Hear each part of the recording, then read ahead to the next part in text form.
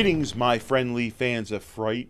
It is I, Ghoulie Herb, back with more terrorific trivia for the entire family. Last time we went back to the 1980s and looked at the gory greats that gave you goosebumps. Today, we're going to talk about, well, who knows? Not even the shadow until I spin our wicked wheel. It's a weird wheel. It's a wicked wheel with a real wheel. Please come out now. Whoa! Ah, there it is. Now let me spin this sucker so we can let the scarifying begin.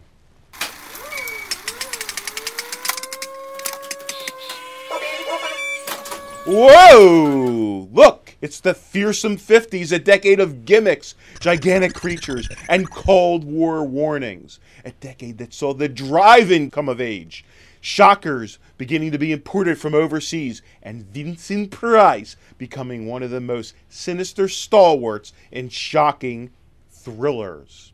Speaking of Vinny, the price was just right for a big hit in 1953's House of Wax. He plays a mad sculptor with a penchant for turning real dead bodies into wax sculptures.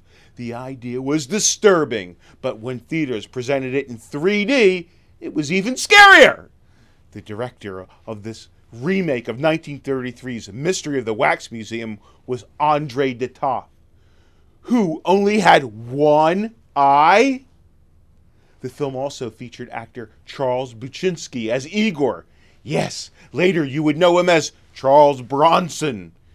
And it was such a hit that Price appeared as kooky trick expert Galileo the Great in the similar 3D effort The Mad Magician just 1 year later. Of course, later in the decade, Vincent appeared in two all-time classics, both in the same year, 1959, for William Castle, The House on Haunted Hill and The Tingler. Did you know that the real location used for The House on Haunted Hill was designed by none other than renowned architect Frank Lloyd Wright? Or that The Tingler featured the first scene of LSD taking on the big screen? Also, both movies offered gimmicks to scare the pants off the audience members. For Haunted Hill, a merger was utilized. A pretty fancy schmancy name for a skeleton on a clothesline. And for The Tingler, Percepto was placed in theater seats, buzzing patrons whenever the worm-like creature appeared.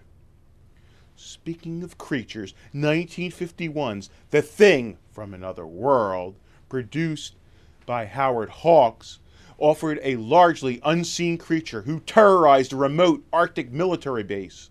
The scares were in the suggestion, and when we finally see the alien organism, it resembles a hulkish, bald carrot.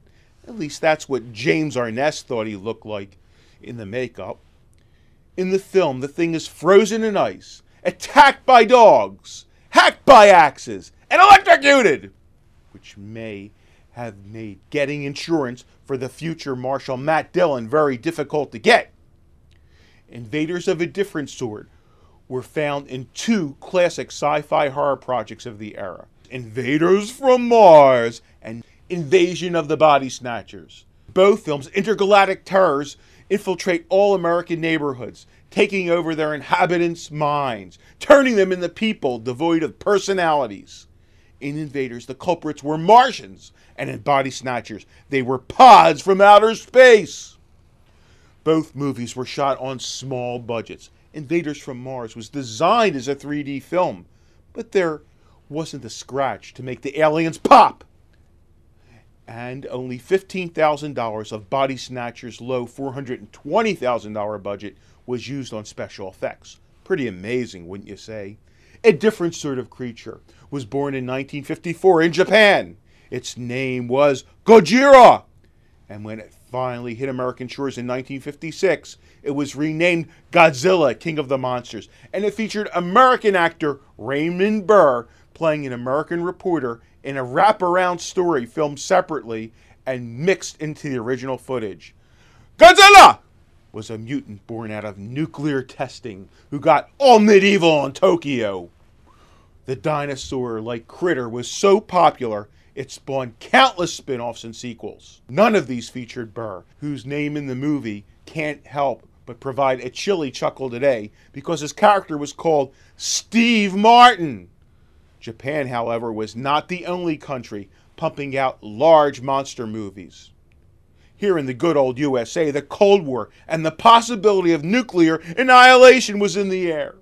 Hence, the really fearsome 1950s were quite the creature-palooza, boasting radiation-spawned critters like the ample ants called Them, big super spiders and tarantula, and mighty mollusks of the monster that challenged the world, plus an honorary octopus in It Came From Beneath the Sea, and a really fast big bird in The Giant Claw. Ah, the good old days. Big ants, monstrous mollusks, terrifying tarantulas.